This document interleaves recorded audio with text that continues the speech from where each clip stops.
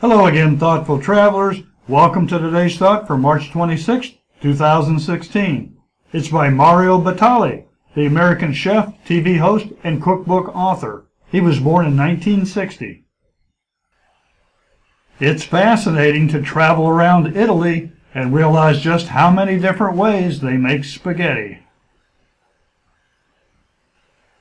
So what are your thoughts on today's quote? Here's mine. Traveling not only destroys misconceptions and stereotypes, it also enables you to marvel at the ingenuity of people everywhere in regards to where they live, what they wear, what they do to make a living, and what they eat and drink. We are adaptable creatures, especially when it comes to consuming whatever we can grow, raise, or catch in our local environs. Trying the different foods and drinks wherever you go is a major part of experiencing local cultures, and one of the major thrills of traveling.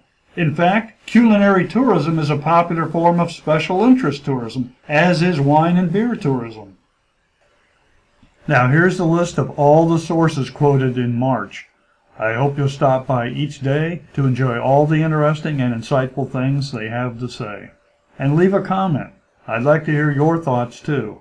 Thanks, and see you tomorrow.